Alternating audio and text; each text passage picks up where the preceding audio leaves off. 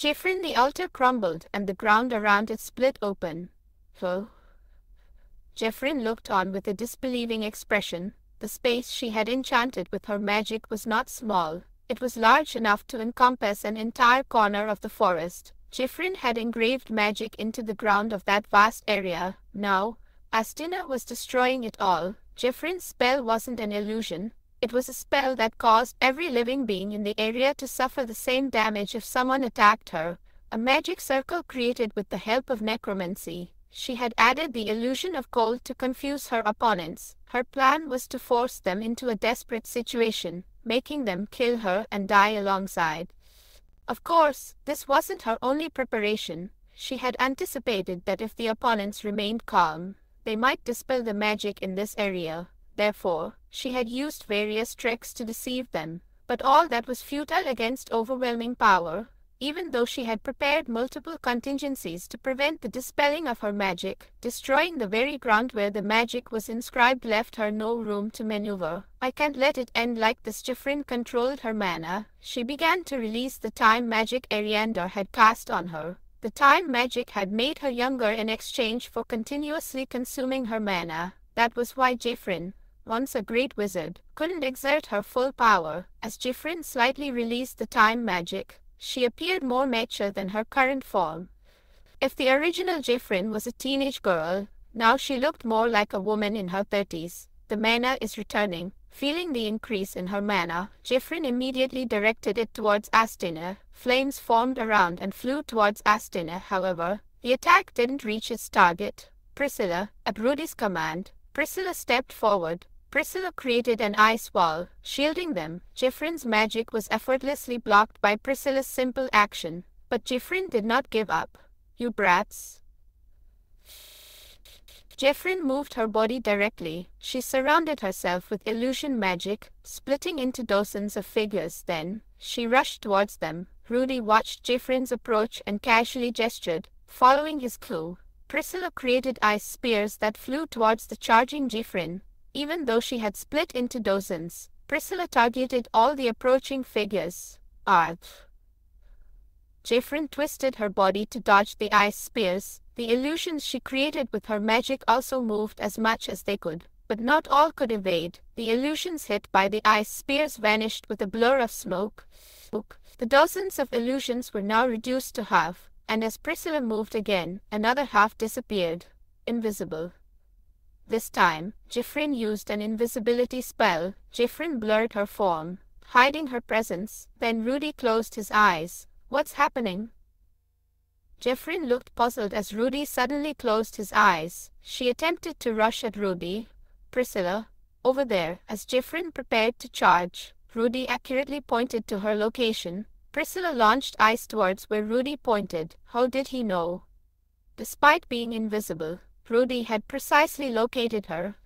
Jeffrin gritted her teeth and dodged the incoming ice spears. She couldn't approach, nor did her magic seem effective. The fact that Astina and Rudy were holding hands was also a problem. She couldn't create confusion by making them fight each other. To deceive with illusion magic, the environment had to be right. But the environment she had prepared was already destroyed by Astina.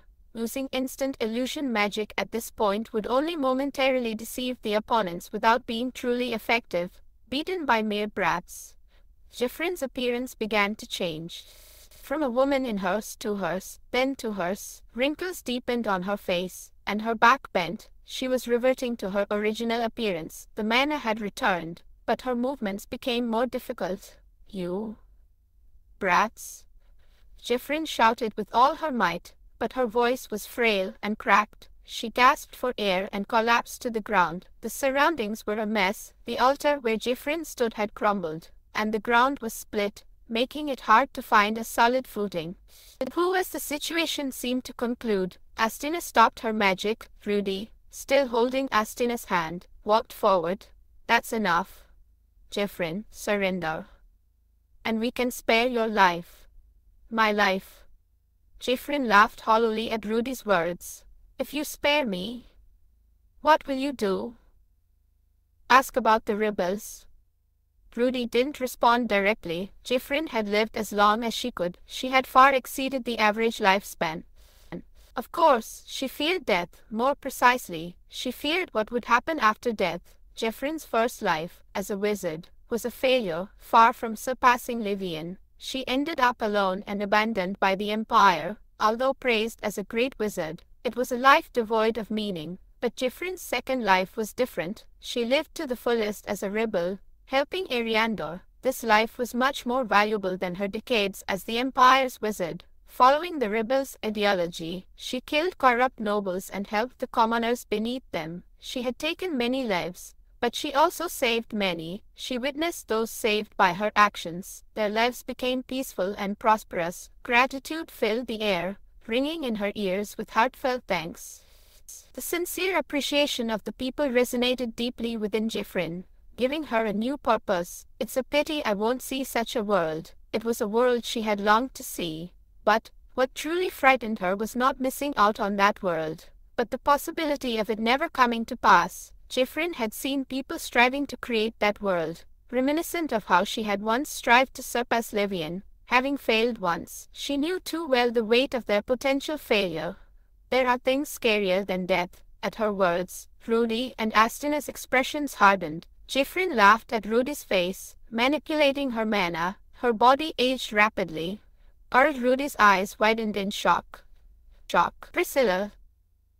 Block it! Priscilla moved swiftly, trying to freeze Jeffrin in her tracks. Jeffrin began to freeze from her toes upwards, yet she laughed. Such things cannot stop me. Blood spilled from Jeffrin's mouth. Her mana became tumultuous, not self-aware, but she let go of the controlled mana, letting it rage wildly. Rudy recognized the phenomenon. A mana explosion from black magic, a phenomenon where magic fails and mana becomes uncontrollable. Jeffrin had deliberately triggered this event. Rudy moved his mana, knowing he had to act. Finger of the demon, that of Rudy's magic pierced Jeffrin's abdomen. It didn't kill her instantly. Jeffrin looked at the spike that had pierced her, then laughed. Rumbly a black circle formed around Jeffrin. It grew larger, engulfing its surroundings. Quickly, it approached Rudy and Astina. We need to escape. The speed was too fast to react. Hold on tight, Rudy. Astina firmly grasped Rudy's hand as they were swept into the black orb. After being engulfed by the black orb, Rudy opened his eyes. He saw nothing but darkness. His body, his hands, even Astina, who was swept away with him, were invisible. Rudy felt something was wrong and spoke. What's happening? His voice didn't reach his ears. No sense was perceptible. Smell, touch, taste, sight, hearing, nothing felt alive. Rudy pondered slowly. Jeffrin's last actions. She had deliberately caused her mana to explode. The only mana rampage I knew of was caused by dark magic, so I had no idea how this one had been triggered. However, having witnessed Luna's rampage before, I knew what it felt like. So, what exactly had happened now? It seemed like magic that blocked senses had been activated, but it was difficult to pinpoint exactly what kind of magic it was. A blockage of the senses? No. Was it something that caused confusion in the senses? Hallucination magic interfered with a person's senses. Such magic was indeed possible. The problem is how to resolve this. I tried to think calmly, but a strange feeling began to overwhelm me. Not feeling any senses at all was enough to make one anxious. Just a few hours in this state could drive a person mad. Being able to think meant. Could I still use magic? I tried to mobilize mana. I felt the flow of mana within my body. Feeling the movement of mana calmed me a bit, as I had felt nothing else. My physical senses are blocked, but my mana isn't. I was certain that this phenomenon was caused by hallucination magic. Hallucination magic interfered with senses, not mana. The question now was how to escape from here. I recalled the situation where I was engulfed in a black spear. Astina had grabbed my hand and wrapped us in a circle. So, was I still holding hands with Astina? I read the flow of mana. A massive flow of mana was right beside me, Astina. It seemed like we were lying down together. Fortunately, it looks like there's no problem yet. Astina's mana was still stable. She appeared to be calmly assessing the situation. But that didn't mean I could relax. If this is hallucination magic, then it must have a core. Escaping hallucination magic involved either breaking or touching its core, however. That core was likely Jeffrin's body. I slowly expanded my area of mana reading. As I widened the range, I sensed two mana sources. One was probably Jeffrin, and the other seemed like Priscilla. Is the fluctuating mana. Jeffrin. One was stable, while the other's mana flow was in disarray, so I had to attack the disrupted one. But I had no way to attack. The magic I used mostly involved directing it in a specific way, however. Currently, I was lying down, and it wasn't easy to determine that direction. Normally, I would extend my hand in one direction or visually confirm the exact location before using magic. If I got the coordinates wrong, I couldn't predict where the magic would go. Misusing magic could also engulf our bodies in its wake. Then, I concentrated and quietly said, "Priscilla." At that, Priscilla's voice echoed, "Rudy, are you okay?" "I can't feel anything. How about you?" "Yeah, I can't feel anything either." Being able to communicate with Priscilla brought me a sense of stability. I pondered for a moment before speaking. "Is there a way to solve this?" "Yes, there's something you need to do." It was about handling spirits, something I had practiced with Serena. What we practiced was sharing mental strength. To share mental strength, I needed to have a proper connection with Priscilla, sharing each other's minds. We could already communicate through thoughts, but we practiced sharing more than that. We trained to transfer images or information in our heads. But I had never successfully done it before, however. Now it felt like it might work. With all senses blocked, I felt more connected to Priscilla, transferring information. I passed on my thoughts to Priscilla, with whom I was connected. Like handing over an object, I focused and transferred the information to Priscilla. Oh. Did it work? Attack that mana. Priscilla had received what I was thinking and spoke my thoughts.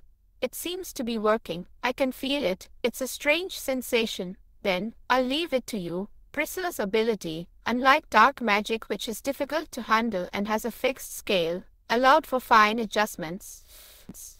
Priscilla could use ice as if it were her own body. "Let's try it." Listening to Priscilla, I moved my body. I wasn't sure exactly how my body was moving, but I moved as much as I could. Feeling the flow of mana, I moved as close as possible to Astina, who was lying next to me. Priscilla's attack might spread and reach Astina. I could withstand the attack to some extent, but Astina couldn't, so I tried to cover Astina with my body. "Here I go, Rudy." It felt as if Priscilla's body was my own, and I could feel my mana moving. It was a feeling of unity. Ah. Is this what it feels like to share mental strength? I could feel exactly how Priscilla was moving her mana, from the amount to the method. Priscilla's eyes slowly approached in the direction of Jeffrin. "Stretch out there." The ice, moving slowly, stretched out towards the direction of Jeffrin's mana.